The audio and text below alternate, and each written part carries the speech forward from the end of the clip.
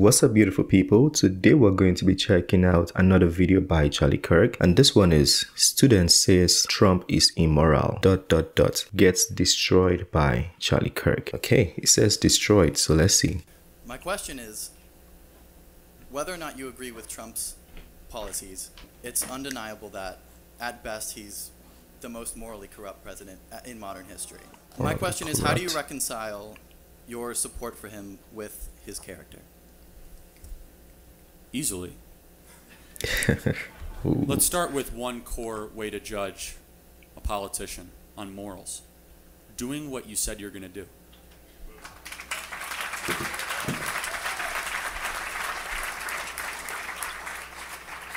Would you agree that's probably an important thing to judge someone on? And that's honesty, isn't it? Doing what you say you're going to do? Right. Yeah, absolutely. Okay. So he moved the embassy to Jerusalem. He canceled the Iran deal. He deregulated the American economy. He cut taxes. He went by his list to put strong justices on the Supreme Court, such as Kavanaugh and Gorsuch. He has protected the religious liberty of all Americans. He has put over 100 circuit court judges in every single district across the country. At every single turn, he's done everything in his power to do what he said he's going to do. I'm really worried. Did he build the wall? He said he was going to do that. I'm really worried that too many people are virtue signaling in a very strange way, as we're all very flawed beings. There's an old Christian expression which is, let the first among you without sin throw the first stone, and those who live in glass houses shouldn't throw stones. And where I judge morality is, are you going to turn your back on the constituents that voted for you, that voted for the first time in 30 years, like every other president has in the last 40 years, 30 years since Reagan? Or are you actually going to fulfill these promises? To me, that's the most moral president that I've ever lived through in my lifetime. Wow. That's a, should I say a big, not a big claim, but it's a big thing to say about somebody, you know? And I feel like the young man, I would like to see why he thinks Donald Trump is immoral. Because they both agree in terms of honesty. They agree that honesty is basically doing what you said.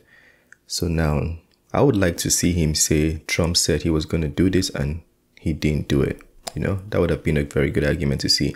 But anyways, the response that came from Charlie Kirk was very, very, very precise. You know, it's like he didn't have to think about that. He knows it. He's so convinced by that. That would mean he really believes in Donald Trump, you know. I don't think you just say that about somebody who you're not sure of.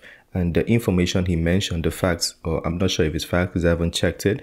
But if they are facts, I'm sure it'll be readily available for anybody to check. So he won't just come on the media and make those claims if they were false.